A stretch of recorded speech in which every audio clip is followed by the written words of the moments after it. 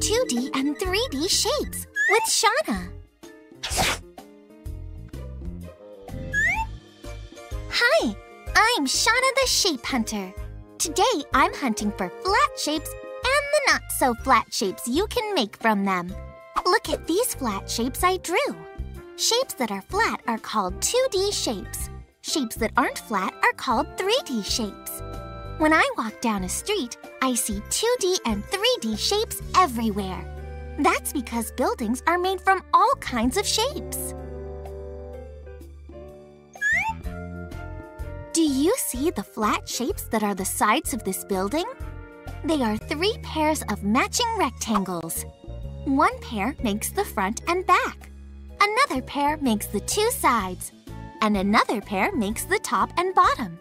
Together, these 6 2D rectangles make a 3D shape called a rectangular prism. This building is another kind of rectangular prism.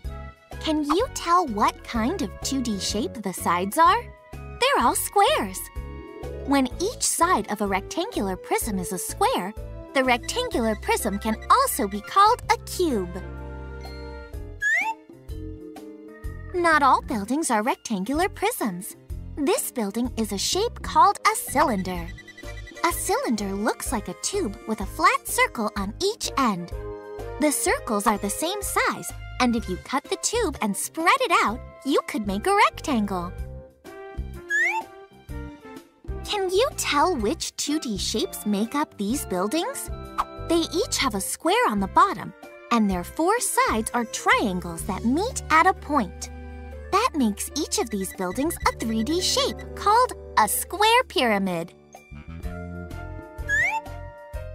A cone is a curved 3D shape with a circle at the bottom, a curved side, and a point at the top.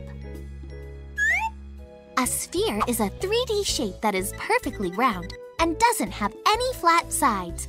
A few buildings are shaped like spheres, but not many. Now it's your turn to be a shape hunter. Take a look at the buildings where you live and see what kinds of 2D and 3D shapes you can discover.